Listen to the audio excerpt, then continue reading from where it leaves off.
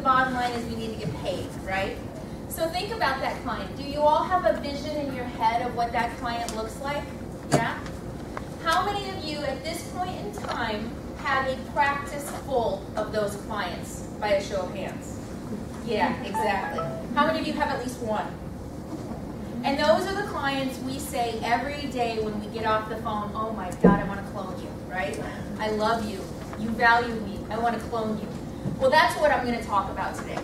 I am going to talk about how to attract those best clients, the ones that you want to clone because you love them so much because they're easy to work with, right? They value you. You value them. It's just a great relationship.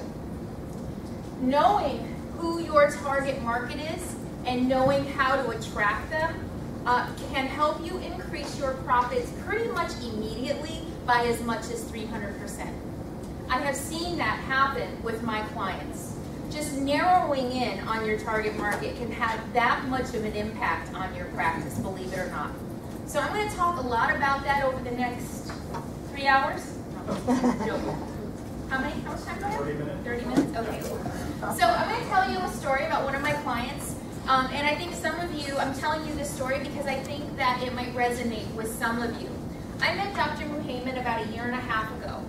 He has been in business about 7 years. His practice was $1.5 million when I met him. A lot of people might say, wow, that's pretty good, and that's not bad. Some people might be happy with that, some people might not, right? He wasn't. That's why he hired me. And one of the reasons he hired me, I was like, well, Dr. Buchanan, what's going on? $1.5 million, what do you want? He's like, well, one thing, I want more zeros in that bank account. 6 isn't enough. 6 zeros isn't enough. Or whatever it is. It's not enough, I want more. But most importantly, I'm not doing the type of work I want to be doing.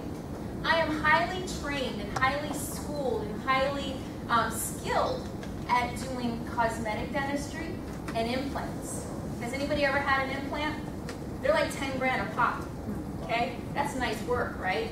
The problem is he didn't know how to attract the clients who could pay that. He was attracting the patients who could pay for a $69 teeth cleaning and then he'd never see them again. So he said, help me with that. So before he met me, he was getting maybe 1 implant a month after going through the process that I'm going to explain to you today. I'm going to give you 3 steps of 9 because I don't have all day to give you all 9. After that, the first 2 months of this year, he did 4.5 a month. He went from less than 1 a month to 9 in 2 months. So that is just what this process does, helping to narrow down and understand some things, some basics about his business. So first of all, I'm going to qualify myself a little bit more. James did a great job, but just to tell you a little bit more about myself and why I should be standing up here and talking to you about this stuff today. This is kind of my on-paper resume, but besides that, I spent a career selling marketing support services to really big companies and some very small companies. The main difference that I saw was that the small companies, well, the big companies plan. They don't make a decision without running it by a focus group, without doing market research, without doing competitive analysis, without studying the target market. What do small businesses do? What was that? They jump in. They jump in. They guess. It's guesswork. They're like, well, if Joe the mechanic down the street's in the yellow pages and I'm an attorney, I think I should be in the yellow pages. Or if every other attorney is in the yellow pages, then I need to be in the yellow pages too. And the fact is, you only need to be in the yellow pages if your target market is going to the yellow pages to find what you offer. And even then, I've got the whole spiel about that I could spend an hour on. So that was a big difference. My passion was really taking all of this strategic marketing planning and lessons that the huge multinational corporations that I was working with was using. I wanted to take that to small business owners and teach them how to do it right. So in 2009, the Great Recession gave me that opportunity when I lost my job. Great job, best money I ever made. I was selling marketing automation software solutions. My clients were Nestle and Delta and Kaiser, Costco, had some really big clients. I was doing very well. Made it through 3 rounds of layoffs, and finally I was one of the last ones to go.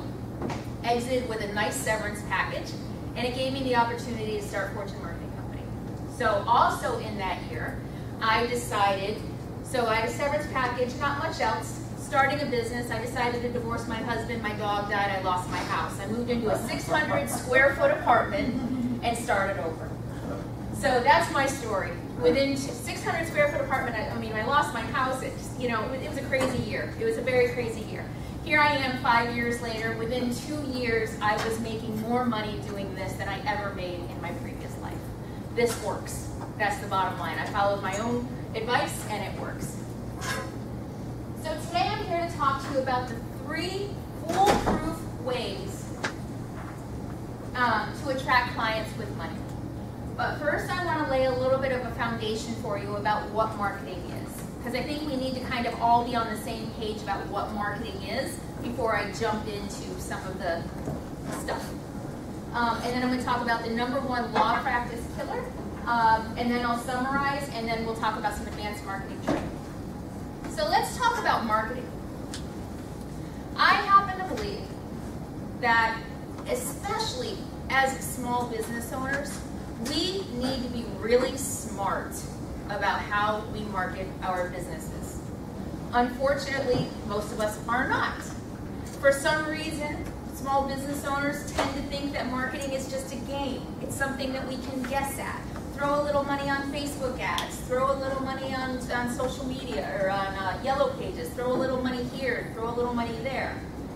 And before you know it, tens of thousands of dollars are wasted and you haven't gotten where you need to be. So the whole strategy behind marketing is really developing a strategy. It's about doing your homework first. How many of you, before you started your law practice, by a show of hands, how many of you did some market research? How many of you talked to other attorneys or talked to the people that you're going to be serving and asked about their experience with attorneys, whether they need? Did anybody in the room do that? A few people. Does anybody think that that might have been a little important? I mean, I know y'all went to law school, you're really smart, you're really good at what you do, but does anybody think that for where you are and what you want to serve, that might have been important? So those are the types of things. It's not too late. That's the good news. It's not too late. But those are some of the things that, again, the kind of thinking. It's about thinking about your business in new ways. And that's kind of what I bring to the table, and what these 3 steps that I'm about to share with you are also going to bring to the table. I guarantee by the time we're done today, you're going to think about your businesses, your law practices in a very different way. And it's going to be good. So let's talk about the primary purpose of marketing. Why do we need to market our businesses to begin with? And it may not be what you think. Yeah, we need people to know who we are. We need to, communicate it, better than the 50 million other attorneys out there. There's all of that stuff that people think about when they think about marketing. But what really is the primary purpose of marketing? There's a guy named John Jantz, who is the founder of Duct Tape Marketing, which I think is a pretty brilliant small business marketing system, and my business is very much based on that premise, only I've taken it a few steps further and made some changes that fit my target market. But the primary purpose, according to him, is about setting expectations. Every single thing we do in our business is marketing. Especially as an attorney, especially as a solo practice, or even a, not so much a solo practice, you are face-to-face with your clients on a regular basis. Everything you do is marketing. From how you dress, to how you shake a hand, to how your staff answers the phone, to what your office looks like when they walk in, to what the bathroom looks like. It all sets an expectation about you. Especially for you guys. And I can relate to this. You're not charging $10 an hour, right? Your bathroom can't look like a gas station bathroom, okay? What kind of message does that send? If you're gonna charge, what, $300 an hour, $400, $500 an hour, you need to look like you're worth it in everything you do. From the car you drive, even if you're not driving the $120,000 Benz, at least making sure it's clean, just little things like that. We, especially because of what we do, we need to sell success. So it's about setting that expectation. We want to make sure we're setting an expectation that is neither too high nor too low. If we're setting an expectation too high, what are we doing? If we're promising the world, but we can only deliver California, we are letting people down. And what is that? Especially again in our industry where the trust hurdle. I'm a consultant. Consultants, we're not exactly the most trusted people in the world either. We charge a ton of money and we don't do anything. Have you ever heard that before? Yeah. So we have to overcome that trust hurdle, and it's about setting expectations. It's about making sure that every time we say something, we're at least meeting that expectation. Because if we're promising the world and only delivering California, in essence, we're lying. It creates it creates mistrust, right? The last thing we need in our industries is for people to think that we're lying. It just feeds the frenzy, right? So it's about setting expectations, making sure every single time anybody comes in contact with you, you are meeting or exceeding expectations. On the other side, conversely, we don't want to set an expectation that's too low. If we're promising California and delivering the world, what are we doing? Underselling, and what else? Anybody? We're leaving money on the table. How many people like leaving money on the table? One of the first things I do with my clients, and one in particular, a horse nutritionist, she was fun and she's doing very well. One of the first things I made her do was raise her prices. She's PhD at UC Davis, she wasn't charging enough. So I said, you raise your prices, like, I think I said 40%, and we negotiated down to 25%. Her first sale, she went out with this 25% increase in her rates, and she's like all nervous and everything. They said, fine, I'll take it. She's like, damn it, I should have gone 40%. Right? We undervalue ourselves, so we need to make sure that we're setting expectations that are neither too high nor too low. So, I already said this. So what is marketing? So marketing is about setting expectations. But what is marketing? I'm going to give you a definition today, for those of you who've heard me speak too many times in the last couple months. I'm going to give you a not so new definition today about marketing. This is another John Jantz duct tape marketing meaning, and 5 years ago when I started, it was kind of new. Everybody's using it now. For me, this breaks marketing down to its very simplest form, and it really, really makes sense, especially for us small business owners, okay? Marketing is oftentimes this pie-in-the-sky, crunchy granola, esoterical, wishy-washy thing. And I don't understand why. Our taxes, we don't guess at our taxes, do we? Some of us do. That's another story. Extension. So, I mean, we don't guess at employment law, or we shouldn't be, right? We don't guess at, the brick and mortars don't guess at inventory, or at least they shouldn't be. There are so many processes and systems in our business that we don't guess at. Yet, for some reason, the most important thing people think is a guessing game. So, and I wonder why. When you have, this is like out of an MBA, textbook, classic textbook. When we have definitions like this, who can relate to this? Nobody, right? So I have a new definition that's going to make more sense, and it's really simple. It's going to change your life, I promise, forever. I just want this to be your new mantra. This is all we're trying to do with our marketing. Very simply, we are trying to get complete strangers. We're trying to get people who have a need to know, like, and trust us. We are very simply trying to get people who have a need to know, like, and trust us, so that when they're ready to buy, they buy from us.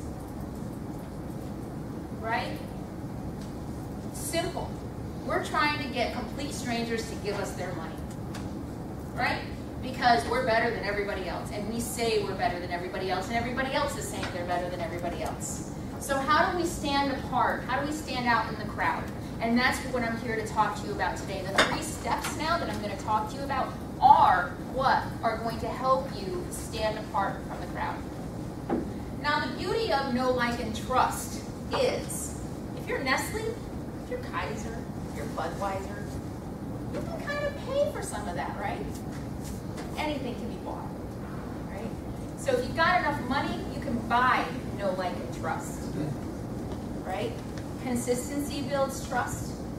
And I have a story about, so I shared with you that I went through a divorce a few years ago. I had a lot of long, lonely, crazy, not crazy, long, lonely nights on the couch watching late night TV. The infomercials. And as a marketer, I love this stuff. It's like, I just look at it. I'm like, how does this work? How does it work? So one night, or a couple nights, I'm flipping through and I see this infomercial. I'm like, that is the stupidest thing ever. Who falls for this? This is ridiculous. So, I see it on night 4, night 5, night 6, and, here we are maybe a year later, and I'm on the couch one late night again, and I see the commercial again, I'm like, wow, okay, I might need one of those. Brainwashed, right? If you see something enough, you start believing it, right? It's just consistency, and that's what Nestle and Kaiser and Budweiser know with their billion-dollar marketing budgets. You can buy, know, like, and trust. Who here has $1 million marketing budget? Anybody come on? Or higher? Nobody. That means we need to be smart. We don't have money, so we just need to be smart. We have some money, but we need to be smart. So we can't buy, know, like, and trust, so that just means we need to use our brains. So maybe by now this is all starting to make a little sense. And starting to maybe understand why I needed to lay this foundation about what marketing really is before I get into the how, okay? And I'm actually only going to touch on the 3 hows today. Like I said, there are 9. And I'm going to talk at the end about a boot camp that I do that actually talks about all 9 and the 9 steps that my one-on-one clients go through and everything. So I'm just giving you a tip of the iceberg today, but it's actually enough. If you take just one thing that you learned today from any of these, I guarantee your business is going to change. So 3 foolproof strategies to attract clients with money. Number 1, setting goals. You've all heard that. It's nothing new, right? We need to set goals, blah, blah, blah. I'm the worst person ever at setting goals, by the way. But I have found when I do, it works. So I'm going to talk about that. Number 2, identify a real target market. You all think you have a target market? We're going to talk about that in a minute. Number 3, crush the competition. Okay? So those are the 3 elements. I'm going to spend the next 4 hours talking to you. Sorry. Once I get started, I can't stop. So number 1, setting goals. It's really important. You've all heard this. This is nothing new. The thing is, we know we need to do it, but do we do it? Not necessarily. So setting goals, of course, especially in marketing, is key. Because if we don't have a goal, we're shooting at a moving target. Okay? And like I said, I don't like writing down my goals, and I don't like all that. It's like, no, I can't be bothered with all that. But when I worked with a coach early on who made me do it, lo and behold, it worked. Oh my gosh, all of a sudden stuff was happening, and I was following plans, and it worked. And the same is true with my clients. But number 1, we need to sit down and figure out, what is your vision for your practice? We get so caught up in the day-to-day of our businesses, the networking and the meetings and the staff issues and the this and the taxes and that we kind of forget why we went into this in the first place. Why did we decide to become an attorney? Who did we want to help? What is that vision? Write that down so that you remember why you're doing this. We're not working in the beginning. I worked 60, 70 hours a week in the day. I worked a lot. And most people do when they first start a business. I didn't do that because I did enjoy it, but I didn't do it for my health. I did it because I had an agenda. So, and that agenda was I wanted to help small businesses. So what is your agenda? Okay. And what kind of attorney do you want to be? What do you want to be known for? John Jantz tells a great story in his speeches about, I'm kind of jumping ahead a little bit into differentiation, but he tells a story about an attorney who decided he wanted to be, how many of you heard, oh God, attorneys never call us back?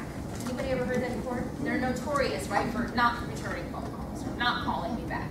Well, he tells a story about an attorney that he worked with who happened to make his difference the attorney that calls you back within an hour. Builds a hugely successful practice on that one key element. What did he want to be known for? He wanted to be known for the 1 in a million attorney who actually calls you back. And he did it. So what do you want to be known for? What is it? Think about that. Do you want to be the one who gets results? Do you want to be the one that holds hands? Do you want to be the one that is the trusted advisor that your client comes to no matter what the problem is? What is that you want to be? And hold on to that. That is your vision, and that should be part of your goal. What are your personal goals? The nice thing about being business owners is that our business supports us, it feeds us, it pays our bills, it sends us on vacations, it gives us those cars we want to drive and all that fun stuff. So what are those goals? And then what are your business goals, and what are your 1 and your 3 and your 5-year plan? So it's really important to outline all of this and use this as a foundation and a guide for everything that you do in your business. It's a heck of a lot easier to market your business, and I love numbers. That's why I'm a geek. I always say I'm the marketing geek. I love the numbers and the analysis and the number crunching and all of that. That's what I do. But it's a lot easier to market your business if you understand that in order to live the lifestyle I want to live, I need a $10 million practice. Whatever my piece of that is whatever it is. But the staff I need and everything else that I need a $10 million practice. Well, how many clients is that on an annual basis? How many existing retainer clients is that? And how many new clients is that? And then you see how you can kind of start working backwards. Well, if I need 100 new clients a year to get there and I need to retain 50%, well, then all of a sudden you can start putting processes and systems in place to help you do that. And all of a sudden, guess what? It's not a guessing game. It's science. It's numbers. It's fun. Really. It is. All right. So that's setting goals. Your number 2 tactic to help attract clients with more money is probably the second most important. The third one's also important. But defining a target market. Why is a target market so important, and why do us marketing types talk about it constantly until your ears bleed? Because it's freaking important, all right? If you are not defining a target market, you're out there blasting to anybody and everybody. Imagine, so when I first started Fortune Marketing Company, I naively would go out and say, hey, I'm going to help you find a target market, and people would run in the opposite direction. Why? Because it scared them. Well, you're telling me if I can only focus on a target market, there's 90% of the population I can't do business with. I'm not saying you can't do business with them. I'm saying there's probably no chance they're ever going to do business with you. Probably not. The numbers and the data back that up for me. And the ones who do business with you in that 90%, you regret every second of every day that you wake up, right? So it's about finding the people we work best with. I lost it. So defining a target market, so the bottom line is, if you don't define a target market and you go out and just hope and pray that everybody and anybody is going to do business with you, what are you doing?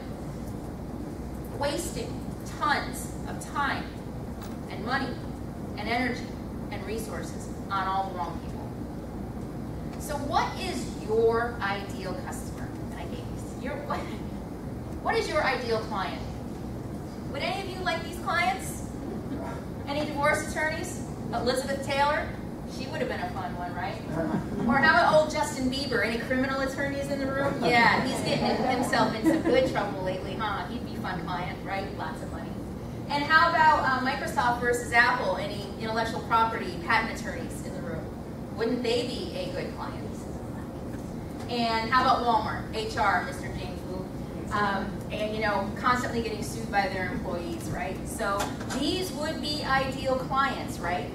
These might be your ideal client, but we live in the real world, okay? The Walmarts and the Justin Biebers, thank God, don't come along every day, right? So we need to figure out who our Justin Bieber is and who our Walmart is. And we figure out who our ideal client is by just kind of doing a little bit of work, kind of thinking about it. Who respects our business? Think about your ideal client that I made you think about when we first started. They respect your business. They're profitable, and especially for those who work hourly, and you're on an hourly retainer, right? You want to make sure that your best client is not necessarily the person who pays you the most, right? right? The person who pays you the most, sometimes depending on how good you are at actually charging them by the hour, and if you're actually getting what you're worth every hour, the person who pays the most but calls you in the middle of the night or calls you on weekends or harasses your staff or whatever, that may not be your best client. What we want instead of the one who spends the most are the ones who are most profitable. Look at your profit margins on each and every one of the clients and make sure your target market are the most profitable. And then refer others. How many here love referrals? Right? Easy. They already trust you. That whole trust hurdle. We don't have to jump through hoops. Okay? So this is what our ideal client looks like. So what do we look for? Well, we want to look at demographics. You know, how old are they? Are they married? Where did they go to school? Do they have children? You know, things like that. Where do they live? What size house do they live in? How much do they make? What do they do for a living? It's really important to know all that. So one of the things I want you all to do tomorrow, or whenever you have time, preferably soon before you forget, is to go back and think about your 10 best clients. Maybe past clients, maybe existing clients. Write them all, open up a spreadsheet, put about 10 in the left-hand column.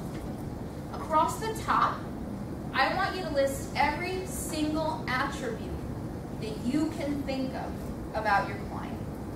Their age, their gender, their political party if you know it, their hobbies, how many kids they have, where they went to school, what they drive, do they work out, do they eat healthy, do they do yoga, do they like horses, do they like golf, do they go on vacation in Italy, everything that you can think about. The interesting thing that's going to happen is you're going to start seeing patterns. My dentist, who would have known?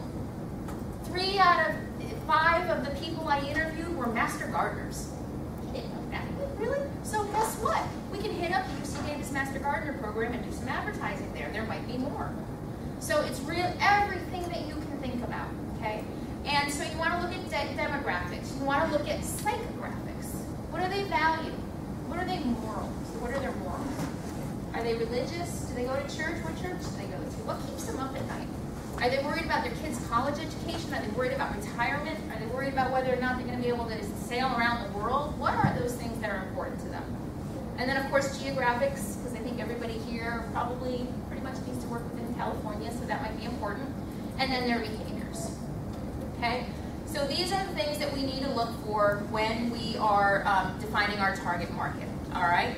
So create that spreadsheet, look for patterns. Once you identify those, write a paragraph as if that person is sitting across the table from you, like it's your BFF, okay? And then, armed with that description, go out into the world and find more just like them. Because guess what? If they bought from you, there's a reason you click. People like them will also buy from you, okay? All right, now number 3, crush your competition. I kind of thought when I was kind of tweaking this presentation for you guys that attorneys might be a little competitive. Am I wrong there? Are attorneys generally kind of competitive? Yeah. A little bit? I can relate to that. I was never really, as a salesperson for 17 years, I wasn't competitive. I have 5 minutes. But since I started my own business, I have become really competitive, so I can definitely relate to this. So this is about crushing. Let's crush the competition. Let's kill it. You know, we want to crush the competition. And the thing is though, there's not competition. Kind of, it's a weird thing.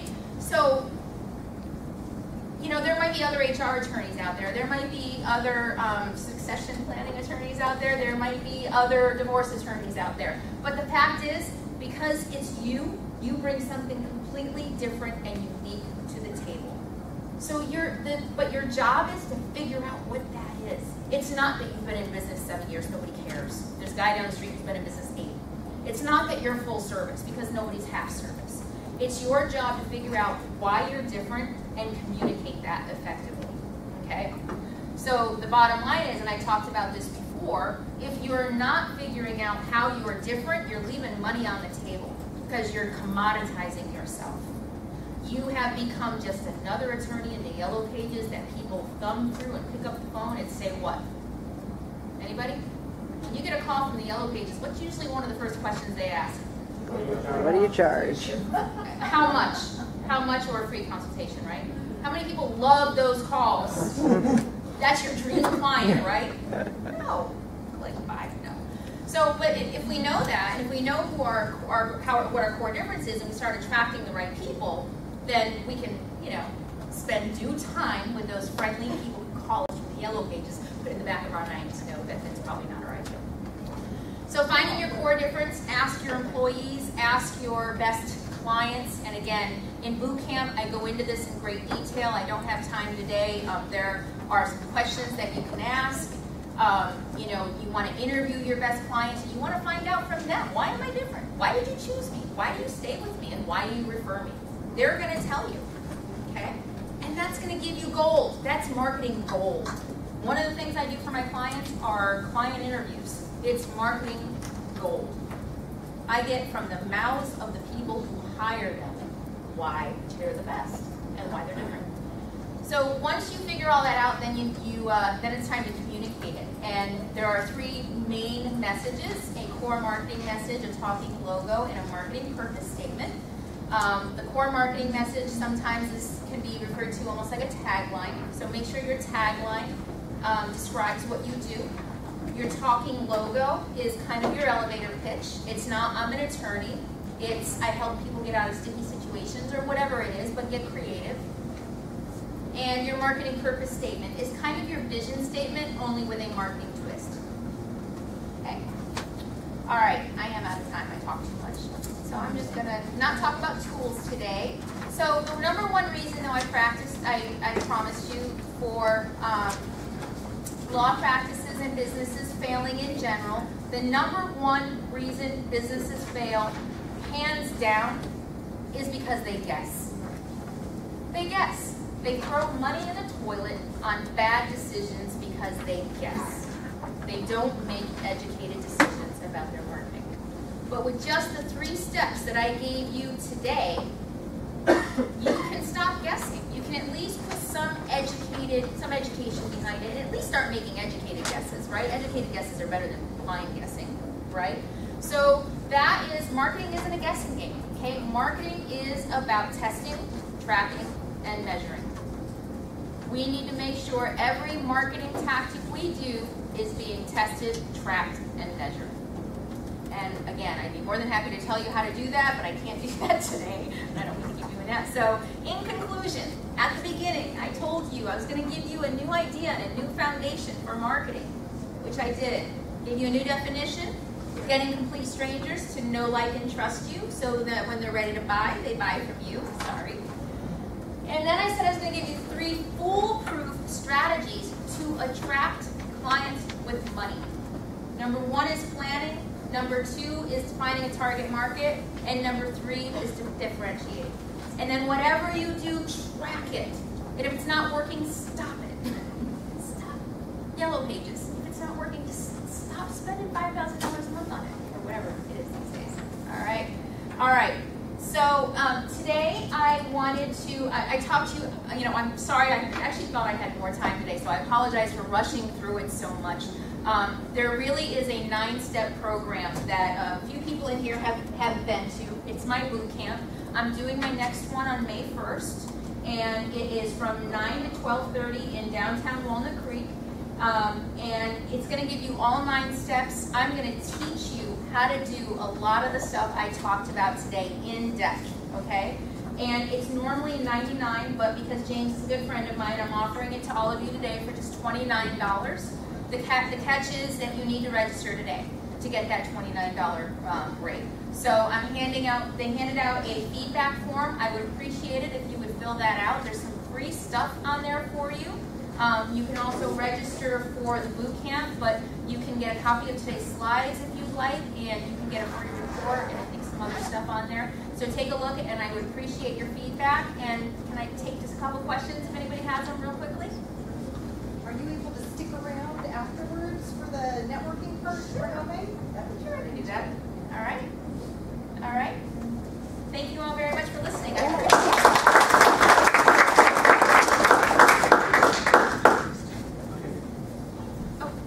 Carolyn, thank you, and sorry for the time crunch. You know me, I can talk forever. Thank you so much. And I do highly recommend her boot camp. I did go through that as well as a few other attorneys in here. And I know she's only charging you $29. I'll take the extra $70. You can find that. no, really, it is well worth it. So we are happy to have as well today Alison Buchanan. She will speak, well, Alison is a shareholder in the firm in Hope, Fenton, Jones, and Appel Silicon Valley office, and she focuses her practice on business litigation, professional liability, professional malpractice, and legal ethics. She also has experience in employment and real estate litigation. She's also currently serving a 3-year appointment to the State Bar's Committee on Professional Responsibility and Conduct. So we'll chat. She teaches professional responsibility at Lincoln Law School in San Jose and is also a member of the Association of Professional Responsibility Lawyers. So she's here to present to us and also give us a 1-hour ethics and MCLE credit. So with that, I'll begin.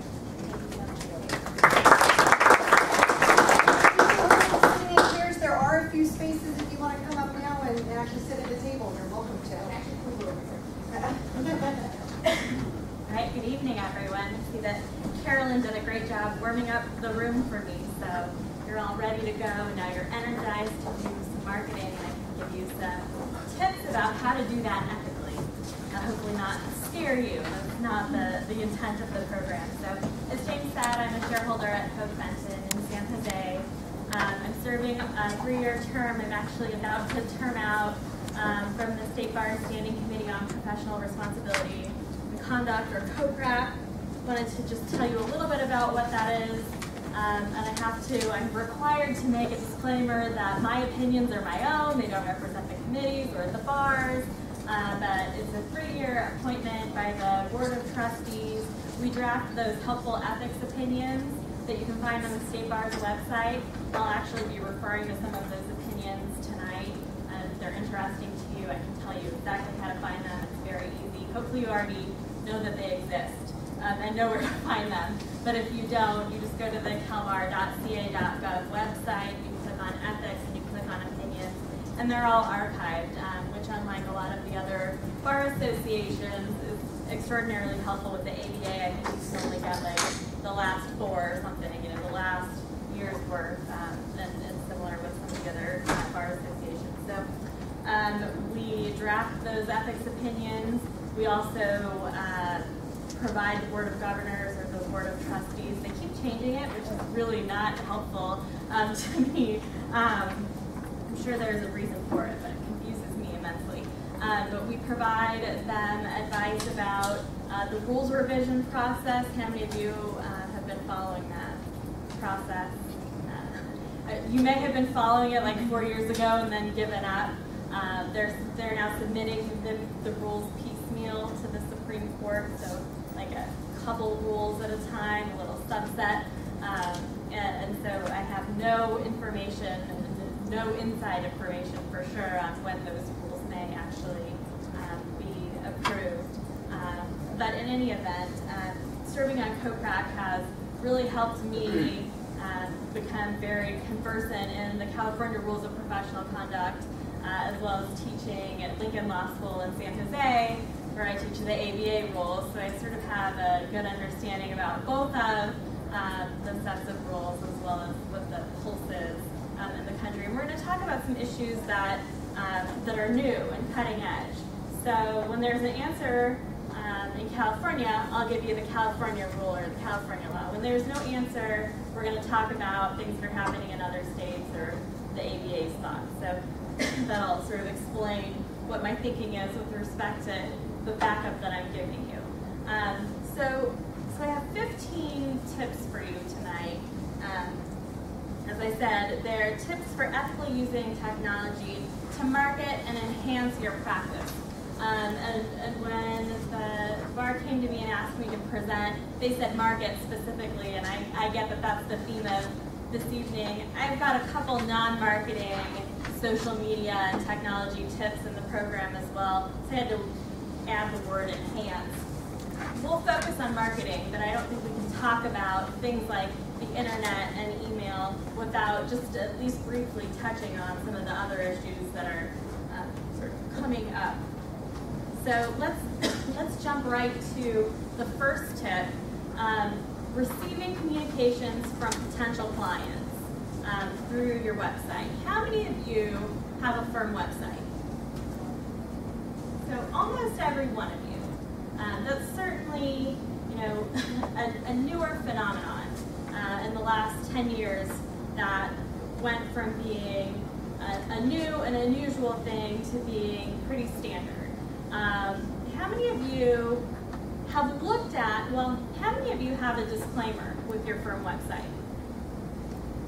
How many of you don't know? For those of you who said that you do have a disclaimer, when's the last time you looked at it? Anyone look at it in the last year? Okay, so you're going to be the star pupil up here. Okay, so what are the issues that arise when we receive information from a potential client through our firm website? There are two main issues that I can think of. One is confidentiality and the other is competence. And what it really relates to is accidentally becoming somebody's lawyer. You never want to accidentally become somebody's lawyer. That's never going to inure to your benefit. So it's usually like a statute got blown and then the client says, oh, but you were representing me and I expected you to file, right? It's never like, I have this bucket of cash I want to send you. You're my lawyer. The other way that it comes up is conflicts. Inadvertently forming an attorney-client relationship with somebody because you accepted confidential information from them through your website, and then you're conflicted out from representing the real client who you want to and who wants you to represent them, and who does have a bucket of cash to give you. So be really careful, check your disclaimers with your website, and make sure that you're not letting people just send you confidential information without explaining to them that you're not their lawyer, you don't represent them, sending information doesn't create a relationship, and that they can't form that relationship unilaterally. Yes? Should we hold questions till the end, or are you okay taking them as you go? I'm fine taking them as we go. I was late and I apologize, so I think we're under a little bit of a time pressure, but I think we have plenty of time, so if you have a question. Yeah, just real quick. Yeah. You know, our website has a form a client can click on, enter their email address, and type in a brief message. Yeah. Do we have an ethical obligation to respond every single time a client does that? That's it. Well, A potential client. I mean, a potential client. Even if it's, no, I can't help you, does it create some sort of expectation on their side? Oh, I've emailed an attorney. That's my attorney. Right. Is that something that the ethical committee or the bar court would view as setting up a relationship? There's no opinion directly on that, but what I would say is your disclaimer can address that, right? Your disclaimer can say, and depending on how your site is built, and this is somebody you should talk to, your host or your IT person, but normally, not normally, the better disclaimers, the disclaimers that I like, are the ones where you have to read it and click I accept before the potential client can move to the next page and enter the information and send it. But you can include in your disclaimer that sending this information should not create the expectation of an attorney-client relationship. We may or may not get back to you. I mean, liken it to email, right? How many of you have gotten an email from somebody in Japan, who, the famous one, right, is that guy in Japan who has a big deposit that he wants to give you, and, you're not going to respond to that email, right? And I don't think anybody would expect you to, or would think that you departed from a standard of care by not responding. So I would just include that in your disclaimer, but make sure your disclaimer is good. Appoint somebody in your office to look at that every once in a while. Let me give you a couple of examples here. The COPRAC opinion 2005-168 has to do with visitors to a website submitting confidential information. And this Barton versus U.S. District Court case is really interesting. It had to do with people who submitted questionnaires through a firm website and whether those questionnaires were privileged later when the firm decided not to represent those folks. So those are a couple of resources for you if this issue concerns you. But you certainly, you want to intentionally form relationships with clients. You never want to accidentally. And there's a case in California called Butler, where if somebody thinks, if you think somebody might mistakenly think you're their lawyer, I heard someone at the State Bar Ethics Symposium this weekend use it as a verb. You have to butlerize them. You need to explain to them. You need to say, hey, it's sort of like the stop sign rule under 3600. I'm not your lawyer. I don't represent you. And you have to speak up to make sure that that person understands. Okay, so tip number 2. Your website and social media may constitute communication.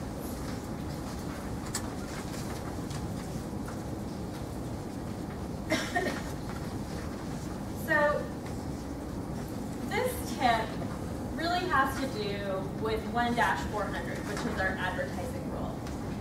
This main sentence, your website and social media may constitute communications, is going to come up about 3 different times in this program because it draws up several different issues. So for this one, we're just going to talk about straight up advertising and our Board of Trustees standards. I find that a lot of people are generally familiar with 1-400. It's not that complicated. You can't lie, you can't mislead, right? I find that a lot of people sort of forget that attached to 1-400, we have a whole set of Board of Trustees standards and their presumptive violations of 1-400. So people tend to read the rule and not go to the comments, which I find a little bit scary. And as a risk manager for my law firm, anytime people are reading something that I think they should be reading, I get very nervous. So, one of the issues with the standards, one of the main issues is guarantees or warranties, right? Creating expectations with clients or potential clients. And when you have a warranty or a guarantee, it's a presumptive violation unless you've got a disclaimer. And we're going to talk about different sites and the issues that those specific sites raise in a little bit. But let me direct your attention to the third COPRAC opinion, 2012-186. This is one of the newest formal opinions by COPRAC. How many of you are familiar with it? How many of you even knew that it existed? Okay, so this is actually, I think, a really cool opinion because it gives us some practical answers to questions about posting on social media. It gives us 5 example statements, and then it tells us that's a communication subject to 1-400, or that's not a communication subject to 1-400. So it's a nice guideline if you're wondering whether some communication that you're about to undertake constitutes a communication. Let me walk you through those 5 examples really quickly. I won't read you the whole 5-page opinion, but the first example, these are all on a page that is described to obviously be a Facebook page, but I don't think they actually say it because one of the issues is we try to avoid discussing specific technology in these opinions because it changes so rapidly. When they first started doing opinions on social media and technology back in 2001, we have the one from 2005, what would have been the technology that would have been referenced in 2005? MySpace. What good would an opinion about MySpace do today? None. It wouldn't be transferable to anything. It would be totally obsolete. So we try to avoid talking about specific technologies and instead talk about things in more looser terms. But this is clearly a Facebook example. So the first example is case finally over. Unanimous verdict. Celebrating tonight. Raise your hand if you think that's a communication subject to 1-400. Raise your hand if you don't think it's a communication subject to 1-400. So 2 of you have an opinion on this, 3 of you. This is not, the committee determined that this is not a communication subject to 1-400. Okay, let's do the next one. Another great victory in court today. My client is delighted. Who wants to be next? Raise your hand if you think that is not a communication subject to 1-400. Raise your hand if you think it is a communication subject to 1-400. Okay, so what the committee decided was that because of that third sentence, who wants to be next, it has to do with the availability for professional employment, and it does constitute a communication subject to 1-400. You look befuddled. Yeah, so check out the opinion. It's really interesting. Or, I think it's interesting, but you guys know what my interests and hobbies are. So, $1 million verdict. Tell your friends and check out my website. Communication? Yes. Yeah, that's an easy one. You're like, yes, now I did. Now I'll raise my hand and vote. One another personal injury case. Call me for a free consultation. Yes. Yes. And it's specifically because of that call me for a free consultation that the committee thought that would go right into that communications category. Okay, last one. Just published an article on wage and hour breaks. Let me know if you'd like a copy. Yes? No. That's right. It's no. It's under the Bell-Line case. So those sorts of communications don't constitute communications. I have to be careful how we use the phrase communications for purposes of 1-400. So what are my practice pointers for this tip? Confirm that your communications are truthful and not misleading. Avoid appearing to guarantee your warrant. Include disclosure language or disclaimer language. And, I'll tell you, sites like, let's just pick on LinkedIn for a second. And I use LinkedIn and I like LinkedIn. But just as an example, LinkedIn allows you to have people post recommendations about your services, right? Somebody tell me where on your LinkedIn page there's a space for you to put in a disclaimer. I have people that do not those little box recommendations, but people that actually endorse you. I have them include a disclaimer in the endorsement. That's really smart. But your own site or your own, so say we agree that that LinkedIn page is a communication. Where can you disclaim that it doesn't constitute a guarantee or a warranty of any specific outcome? It doesn't have a spot for it. So I put it under hobbies. I put it in sort of the box closest to where those recommendations would show up. And I think it's sort of a generally agreed amongst people who fret about these types of things that you should have one of those disclaimers on a LinkedIn page if it includes a recommendation from a client or a former client. But I'll say overall, with respect to my whole talk tonight, I don't think that the bar spends most of its resources or time going after people for straight up ethics violations, and this is probably where it's really, advertising violations, really important for me to say, I'm here as an individual, not as a member of COPRAC. I don't think the bar really cares that much about advertising as a standalone violation. I think what happens, and this is just from my own personal observation, somebody gets in trouble for something else, and then they look at the lawyer's advertising. So an example would be the mortgage fraud from 2009, 2010, when the bar started busting these, I hesitate to even call them firms. But one of the things that the bar did was the bar would send a letter to these lawyers and say, we're investigating you, and we want this, and we want this, and we want this. And you know what else we want? Your advertising for the last 2 years. And the rules require you to retain any advertising, any communication or solicitation for a certain number of years. And what they wanted to evaluate was whether these lawyers were falsely advertising such that people were inclined to let them try to restructure their mortgage.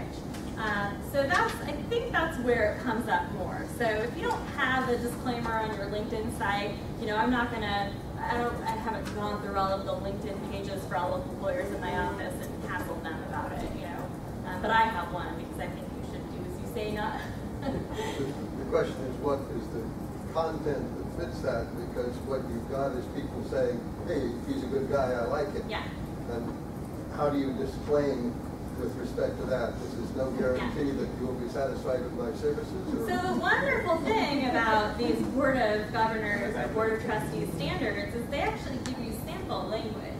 And so I think that it's sufficient to say something to the effect of, this page shall not constitute a warranty, guarantee, or prediction of any outcome.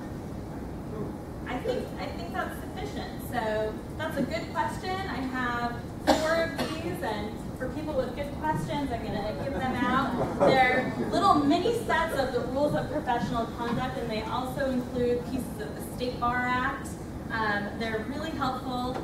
They're also free, so if you don't get one tonight, you can go to the State Bar's office, or you can call them and ask them to mail them to you. I called and asked for 40 because I wanted one on every desk of every lawyer at my firm, so that when they called me with an ethics question, I could say, well, why did you turn to page 22? And let's look at it together. I'm going to teach a man to fish, right? I would call it a mini publication 250. So there's a publication 250 that they sell for like $12. And it's an 8x11 booklet. It's probably a ½ inch thick. And this is sort of an annotated, tiny font version of that.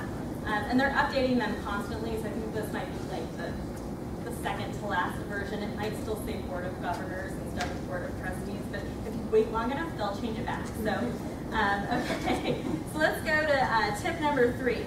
Online chats could create a duty or obligation. So this really has to do with people hanging out in chat rooms, talking to potential clients.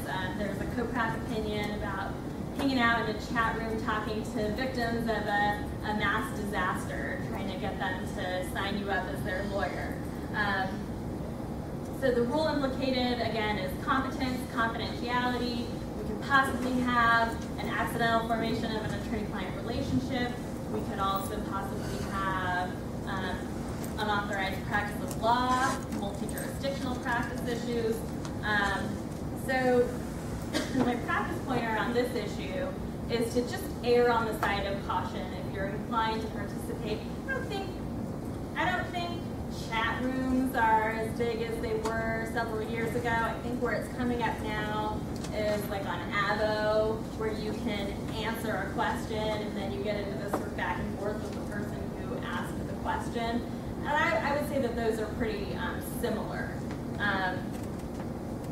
Always remind and restate that you may not be licensed where this person is, that you're not their lawyer, that you're not, they shouldn't expect anything to be confidential. Just setting those expectations.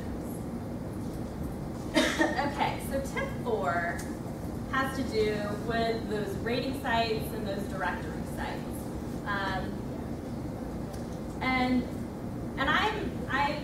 I'm on LinkedIn and I'm on Avo.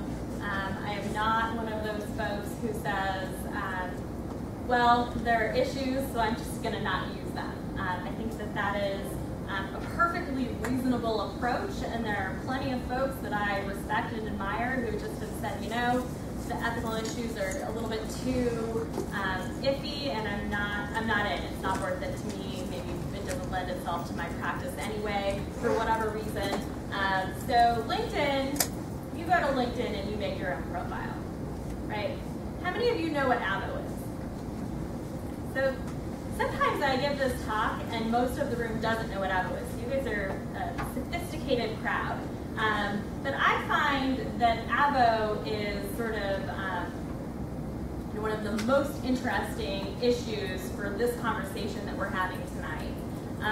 Because Avo exists whether you want it to exist or not. Everybody has an Avo profile, even if you've never set put on the site. So they go to the State Bar website and they mine it for data about every California lawyer. They create a profile based on the information that they're able to gather, and there's your profile with your rating. But great news, you can adopt your profile. You can correct any misinformation.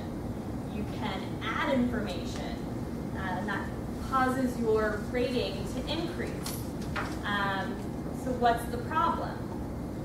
Well, you can't ever unadopt your Avo profile. You can't, once you've adopted it, you can't, it's there. It was already there, but now you've endorsed what's there. So clients, former clients, opposing counsel. How many of you think an opposing counsel might like to say something negative about you online if they really, really could? So hopefully none of you. Hopefully you all have lovely relationships with all of your opponents. But you know, Avo is difficult because you can't always, you don't have control over everything on your page. The other concern with Avo is that people abuse it. They put things that they know will increase their rating in order to have a higher rating, but maybe those entries aren't true. Maybe they're technically true, but not really related to the practice of law. And then we get into this whole sort of philosophical conversation about, you know, well, maybe my potential clients really do care that I coach T-ball. Maybe that's important to them, that family is important to me, and that I'm a real human instead of, you know, just a suit. So there are all of these issues that are implicated. 1-400 obviously is our advertising rule, and then we've got some additional authorities that's, you know, fairly helpful, but it's from all over. So we have this this LA County Bar Association from 2012, Connecticut, South Carolina, and then the appeal case obviously doesn't have to do with Avo, but it does have to do with this constitutional issue about whether you can call yourself a specialist or an expert. So this gentleman over in the corner mentioned earlier that you let people, that you like it when people endorse you on LinkedIn. And do you remember what the phrase that they use is? Skills and expertise. I don't remember exactly, but it's basically one that says that this doesn't guarantee similar results. Right, but the heading that LinkedIn says, what it shows up as is skills and expertise. There are states where calling yourself an expert is just as prohibited as in California calling yourself a certified specialist. So the problem is you can't change LinkedIn's heading, right? So what do? You just not use it? In California, you can call yourself an expert. That I'll tell you, it has some implications if you ever get sued for malpractice, because then you're held to a higher standard of care. So I like to say that I, you know, focus my practice on a certain area. I'm not an expert in anything. Other people are willing to take that risk. But on that one, isn't the people endorsing you for those skills and expertise? You're not advertising that you have them. Well, you have created. Show up. You have created that LinkedIn page. You could take it down today if you wanted to. So under 1-400, that page, not pieces of it, but that page could be considered an advertisement or a communication for purposes of 1-400, just like the 2001 COCRAC opinion that says your firm website is an advertisement for purposes, or communication for purposes of 1-400. So, you know, it's just something to be aware of. I don't think it's, again, and I'll tell you, I'm on a listserv for the Association of Professional Responsibility Lawyers, or APRL, and people get into these conversations, these little back and forths about the advertising rules all the time, which I do find a little bit hilarious, because it's, like I said, not exactly what the bar's Office of the Chief Trial Counsel is really focusing on. However, it's one of the more interesting and sexy things that have come along for us to talk about in a long time.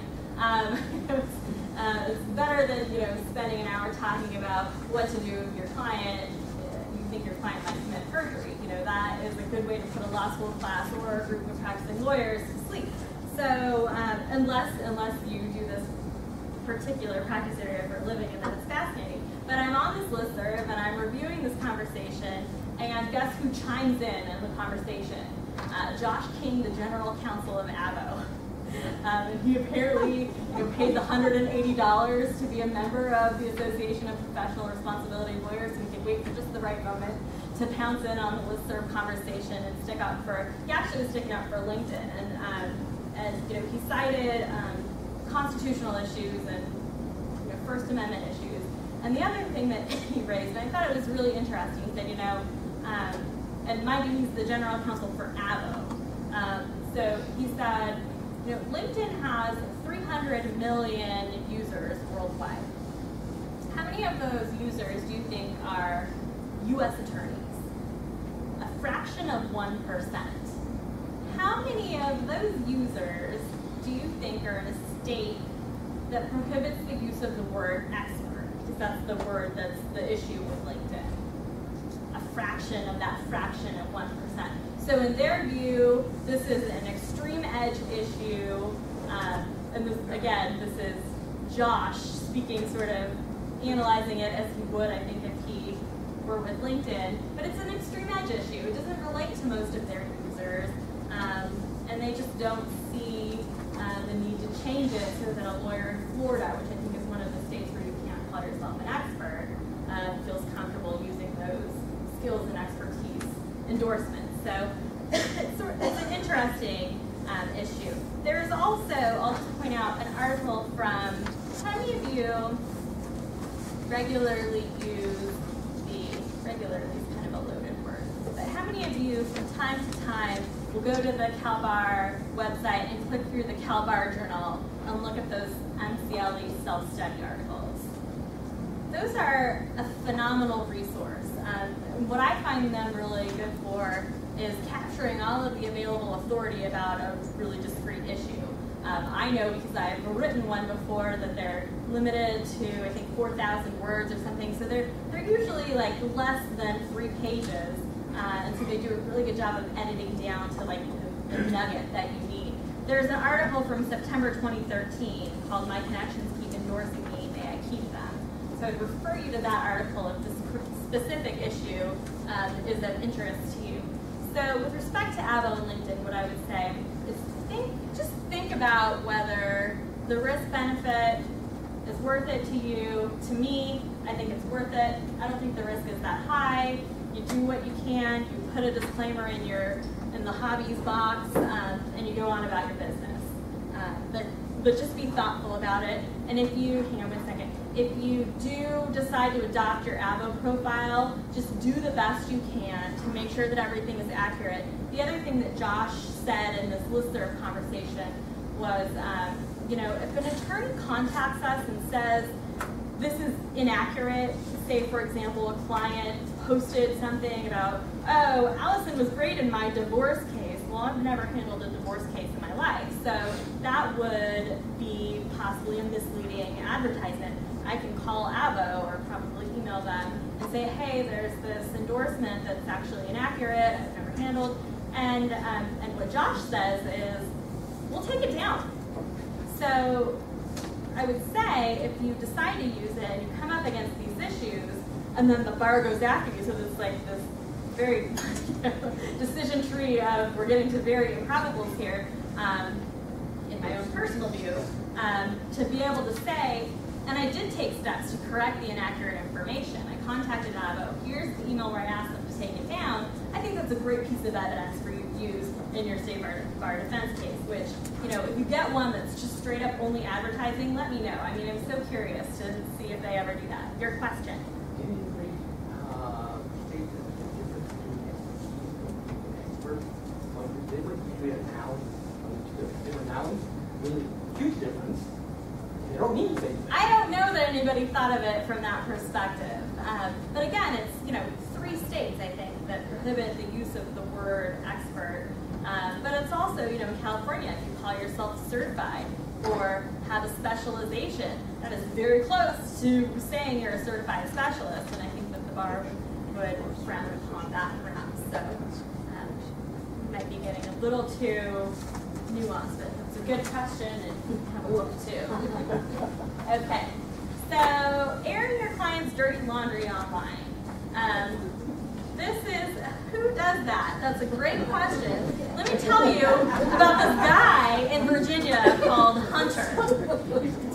This guy Hunter, this lawyer Hunter in Virginia, had a blog. This is a true story. This is a published decision. You can Google Hunter versus Virginia State Bar and you'll get the whole thing.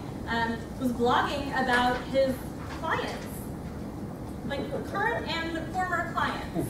And he took it all the way up and argued that he had a First Amendment right to do that.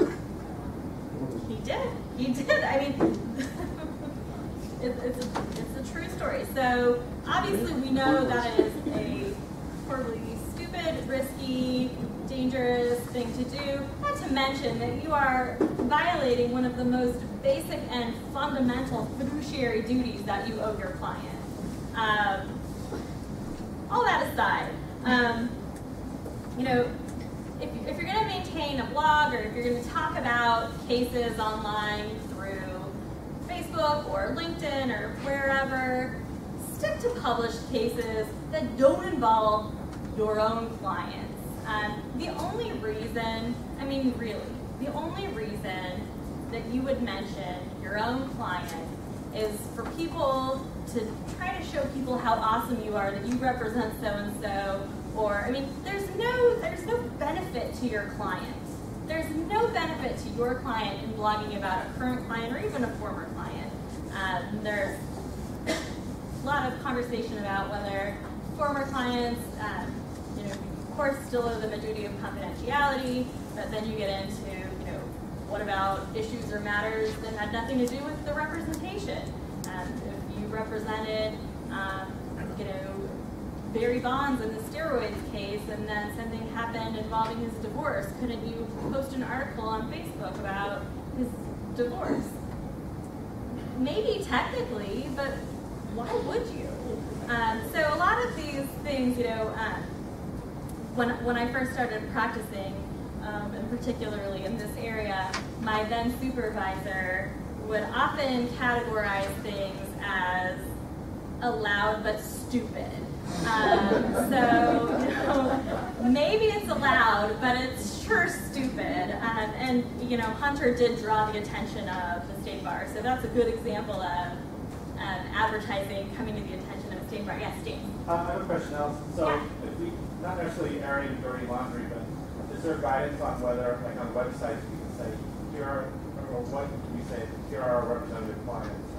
You know, what would you recommend? My recommendation is to get their permission and to get it in writing. So I'll give you a quick anecdote. I was pitching a new client, and I wanted to have my marketing department put together a beautiful little thing to bring. So I had my bio, and I had them shrink my photo as small as they could get it, and a bunch of other materials, and they said, you know what would be really nice is if you had some endorsements from your current clients. And this is not really ethics advice, but I thought, well, how awkward, right? Like, who wants to call their client and say, tell me how wonderful I am? Carolyn's saying, yes, do it.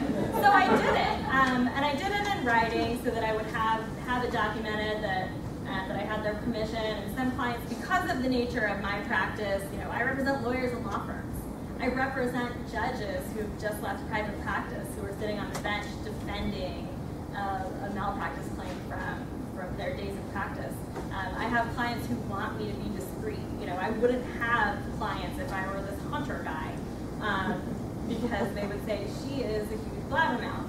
So the clients that I emailed and said, would you mind just giving a couple sentence endorsement for me, or you know, I'm doing this pitch, and I'm happy to not identify you. And I had, you know, 11 different clients who had varying degrees of what they were comfortable with.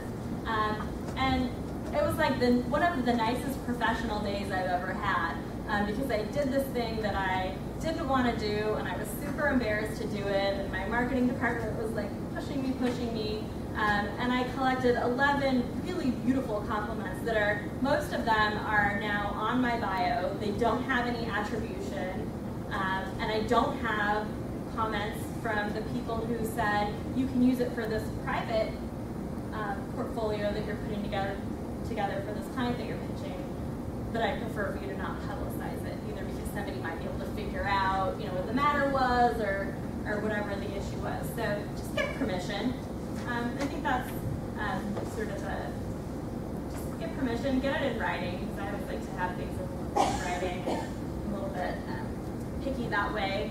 I'll tell you one other quick anecdote with respect to tip number 5. How many of you are familiar with U.S. Attorney Jim Letton? Does that name sound familiar? Well, he was the U.S. Attorney in New Orleans. And in December 2012, he had to resign because 2 of his deputies were posting online about pending ongoing litigation.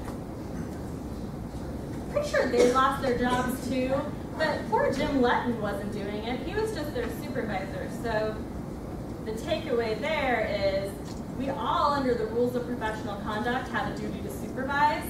Not only should you take back these little notes and tips that I'm giving you and implement them yourself, but make sure that anybody that works for you is also doing that, especially staff, especially if you have high-profile clients or matters.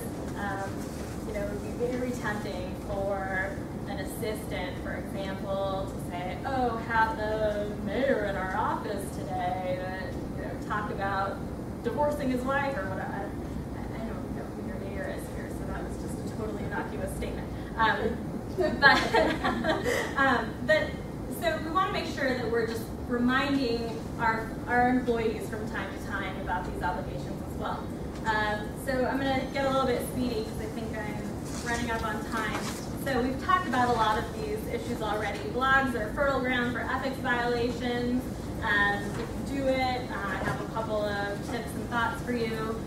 So again, it's that inadvertent guarantee or warranty or predicting an outcome or a result, accidentally providing legal advice such that you accidentally form an attorney-client relationship, violating 1-400 by accidentally making a communication, or providing legal advice outside of your jurisdiction. So they're all things that we've sort of talked about before.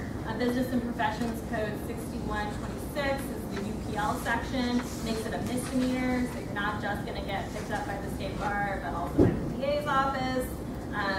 2012-186 is that social media example that we did again, and then our practice pointers are, include a disclaimer with your blog. The way I have a blog that I keep that has nothing to do with the practice of blogs, like pictures of my dogs and traveling, and I think I read it and my mom and dad read it. But I understand from that there are 2 different ways you can look at a blog entry, right? You can go to the blog homepage and you can just scroll right through every entry, or you can click on a specific entry and there's that one entry. So think about where you're putting your disclaimer, because if somebody enters your blog in a way where they're only looking at that one entry, they may never see the disclaimer if you have it in some other format. So you may want to consider putting it at the end of every blog post. The other thing is, if you do blog, keep it separate from your firm website. Have 2 separate sites, because a blog may not constitute a communication.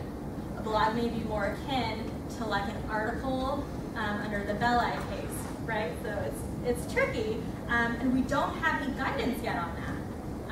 But if you treat it that way, it would be more likely to be found that way.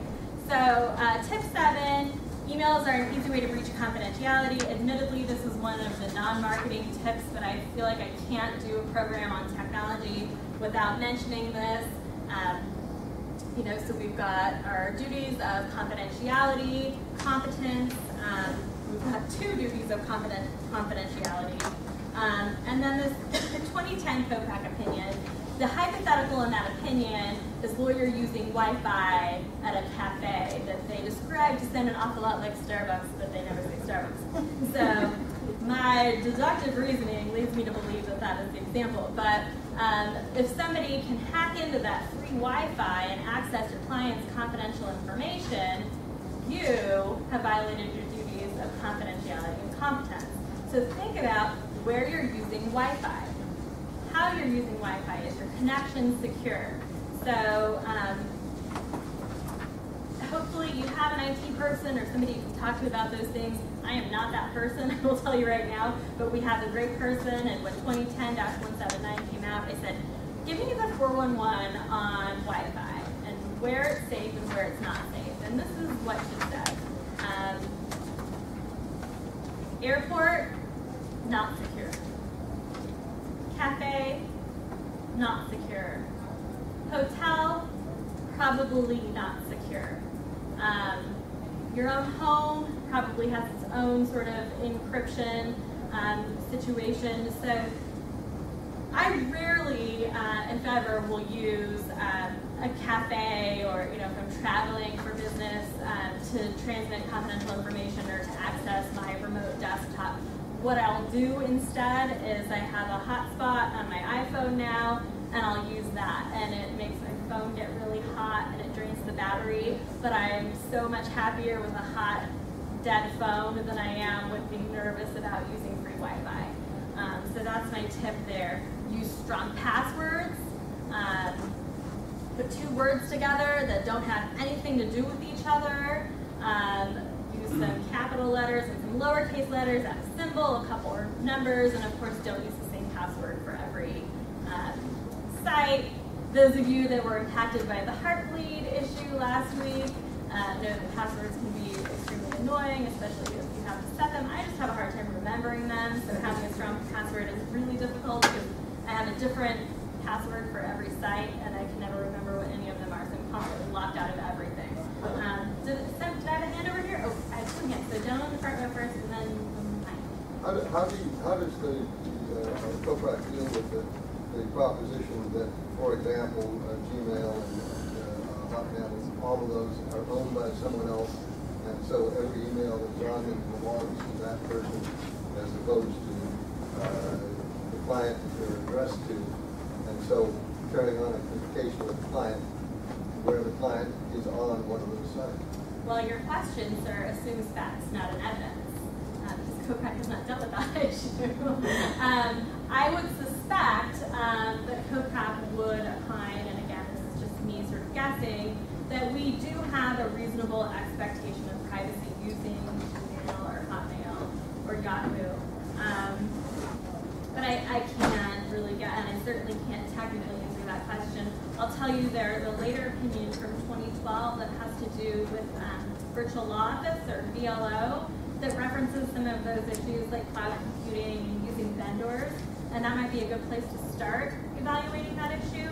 And I include the site for the VLO opinion in a couple of slides. So you'll just give me a polite hand gesture, James, when you want to cut me off. Is that fair? Okay. We're all good? Okay. Okay, so tip 8, emails and social media are an easy way for your client to waive confidentiality. So this doesn't have to do with you. This has to do with your client. But it does have to do with you. Because your duty of competence requires you to educate your client. Let me give you a real-life example. This is the 2011 Holmes versus Petrovich case. How many of you are familiar with that case? Okay, that is a scary, scary case. Let me give you a quick rundown about what happened in Holmes. We have an employment law case. We have a plaintiff. She is still employed at the employer who she is suing. And she sits at her desk and she sends emails to her lawyer. And her employer accesses those emails. And she and her lawyer moved to quash, moved to suppress those emails. And obviously we wouldn't be talking about it if it turned out sort of the way we thought it probably would. But the court said, look, your company, Madam Plaintiff, had a technology policy, and you were informed that you should have no expectation of privacy, that you should not use the device for personal purposes, and it would be akin, this is my favorite quote from the case, it would be akin to going into a conference room in your employer's office and leaving the door open and shouting at your attorney in a very loud voice. So the company was able to access all of her email communications sent while she was sitting at her desk. So what does this mean for you? You need to talk to your clients. Depending on who your clients are and the type of law that you practice, this may be a conversation. You may need to have a whole conversation with your client. Don't email me when you're at work. Don't email me from your work computer. Don't email me from your work email. Wait till you're at home. Wait till you can access your Google account or your Yahoo account. And then you need to take steps that are consistent with that advice. So if you're getting an email from a client in the middle of the day who you may think could have a home situation, you need to say to your client, hey, remember that conversation that we had? Don't email me when you're at work. Did you take today off? Maybe you're sick. Or if you get the email from, at employersname.com, you know that your client isn't following your instructions. Document that advice to your client as well, right? Because you don't want your client to come back later and say, as a risk manager, I'm all for documenting everything, but you don't want your client to come back and say, I didn't understand that was a risk. My lawyer never told me that, so talk to your clients. And you had a question. It was more of a practice note, really, because when this case came out, my firm made it a point to build that into our engagement letter that the client must supply us with a private email address. And so for those that are looking for a way to document it, having an extra couple sentences in the engagement letter is a great place to put it. Yeah, and again, it's very specific to the type of client, the type of matter, because, if I'm communicating with my contact at my corporate client, who's the CEO, well, of course he's going to use his corporate email address, and of course he's going to email me from his desk in the middle of the day. But think about the kinds of clients that you have, and maybe that isn't quite so safe. Yes? Well, just to add to that point, I put in my retention letter that under attorney-client privilege in that section of my retention, that they own that privilege and that they need to be aware that they could inadvertently be waiving that privilege if they are going to email or text me from Starbucks or from an unsecure site, whether it be a cafe, their work, the airport, and that they have to be very careful because they can certainly waive that privilege. I can't, but they can. Right, that's exactly right. So you want to make sure that you're educating your clients. Hopefully you're also having a conversation with them and explaining to them, offering to answer any questions that they have about that. But if you represent, for example, employment law plaintiffs, knowing about the Holmes case is super important. Okay, tip 9. Email is an easy way to send or receive an inadvertent communication. So it's sort of tacking on to what we're talking about. I actually keep this little poster up in my office because I've done it a couple of times and it's super, super embarrassing. So let's talk about this issue. This is the RICO case from 2007. Before RICO, we have a split in authority in California. Now we know there are 2 things you have to do when you receive an email or any communication that wasn't meant for you. You have to stop reading as soon as you recognize that it's a privileged communication, and you have to notify the other side. RICO does not say you have to destroy it, which I think a lot of people overstate the holding in RICO or try to sort of shoehorn that in. You don't have to destroy it. You can litigate about whether you're entitled to use it. COPRAC recently came out with this opinion 2013-188, which has to do with a communication that a lawyer received from an anonymous third party who had basically stolen from the corporate defendant privileged communications that would help the plaintiff's case. And then this sneaky, super sneaky, deep throat type character mailed them to plaintiff's lawyer. And the issue in that hypothetical was that based on a quick review of the documents, it appeared that the crime fraud exception applied. And so the question directly posed in 2013-188 is, can you use those emails if you think that the crime fraud exception applies? And the answer is still no. Even though a third party sent them, they're still akin to an inadvertent disclosure because the author and the recipient of the communication never intended for you to have them. So again, stop, notify, and the other thing I would say is that if you're working under a protective order, really understand what those clawback provisions allow and make sure that you know how to invoke them if necessary. Okay, so I think this goes to this gentleman's question, the cloud, not directly, but a related issue, how we're using the cloud. Now, how many of you utilize Dropbox? Okay, so Dropbox apparently makes my IT guy very unhappy. He doesn't feel that it is as safe as other providers. That is basically all I know about his opinion. We use something called ShareFile instead. It's delegating, right? I have somebody else to tell me whether that's safe. But there are two opinions that are helpful here.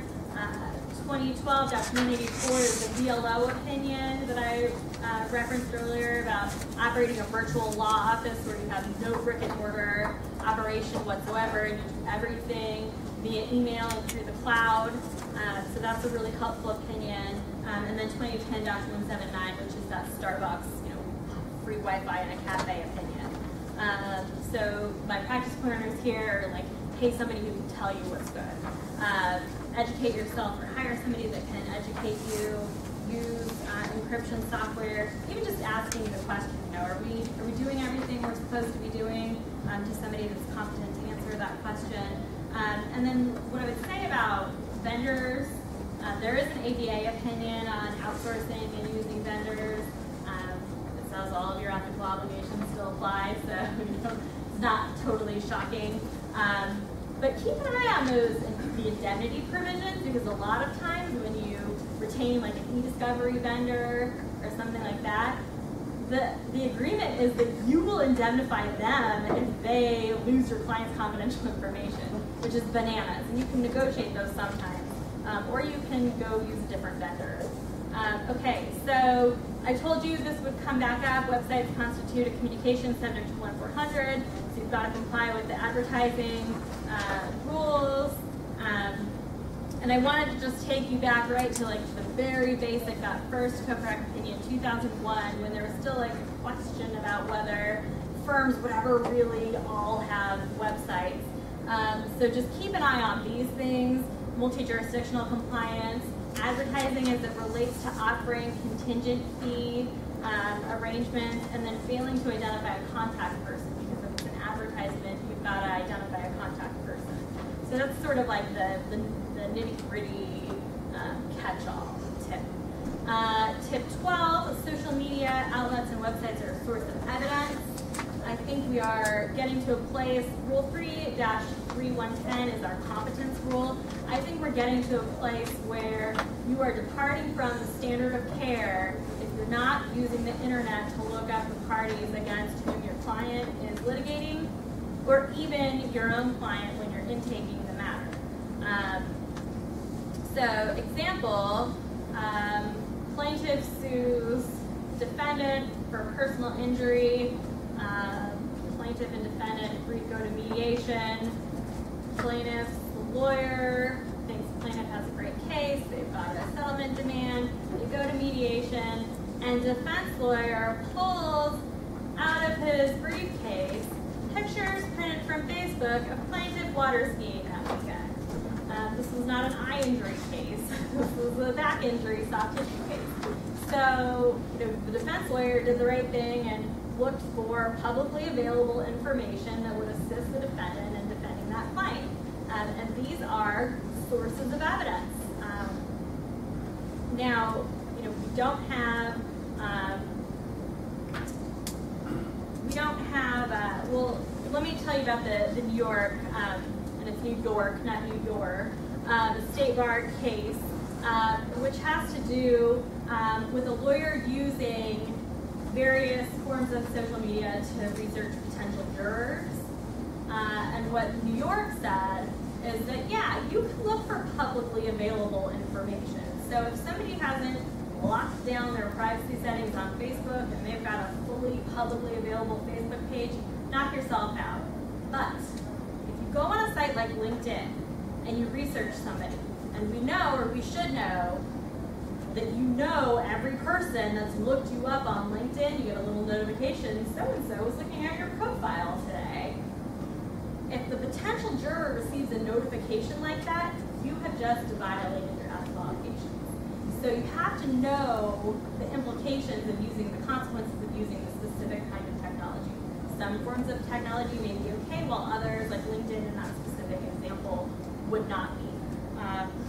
So, the practice winners are search everybody, witnesses, clients, opposing side, learn about the types of technology that can be a source of evidence, and accept or admit when something's outside of your competence. You can become competent by associating it with somebody else. And there may be somebody that may be, a 20-year-old file clerk in your office that can help you understand what the hell Snapchat is. Because I still don't totally understand what that is, but apparently it's a big deal. So, it's like replacing Facebook for the younger generation. But in any event, tip 13, investigations via social media are not exempt from the rules prohibiting deceptive conduct. I don't know how many of you have heard about the San Diego County Bar Association formal opinion that says that it is a violation of the ethical rules, including the no contact rule, to send a friend request to the other side if they're represented by counsel. Even though it technically is not related to the matter, which the no contact rule is limited to the subject matter of the representation.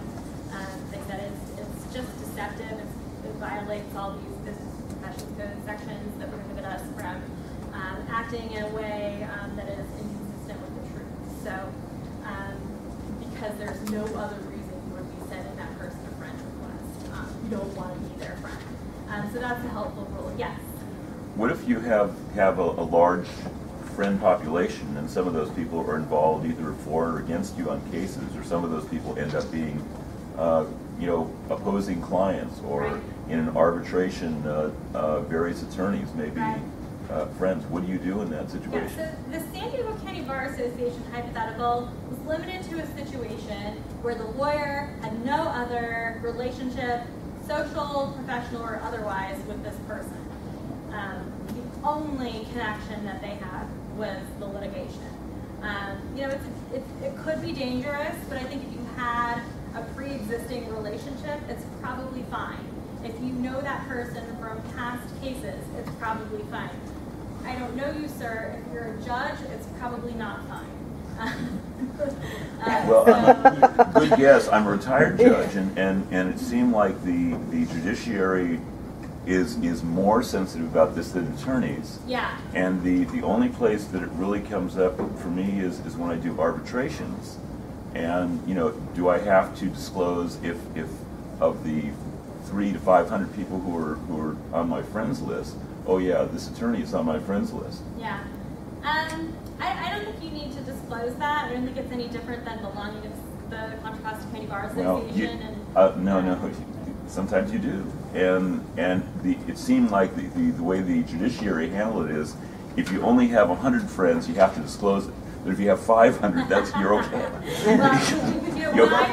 If you're an indiscriminate friender, you're okay. Years ago, when I researched this issue, and I don't know what's happened since then, but as of a year ago, there are only 8 states that give any direction to their judiciary. So I think that is still, a hot new issue in that we don't have a lot of guidance. But I think always, my advice is always going to be the most conservative, err on the side of caution, disclose it if you think it may be an issue. But in general, if you have 500 friends, I don't think anybody's going to feel special, but they're one of them. So that's probably okay. But an example on this issue that's been in the news is the family law case where they had some beautiful young women trick the husband into meeting them at a bar, getting him drunk, and then calling the police and having him picked up for DUI outside the bar, so that the wife could gain an advantage in litigation. If you're not allowed to do it, an investigator is not allowed to do it. Your staff member is not allowed to do it. You have to ensure that the people that work for you are following the same rules that you're obligated to follow. So you can't get around it that way. Okay.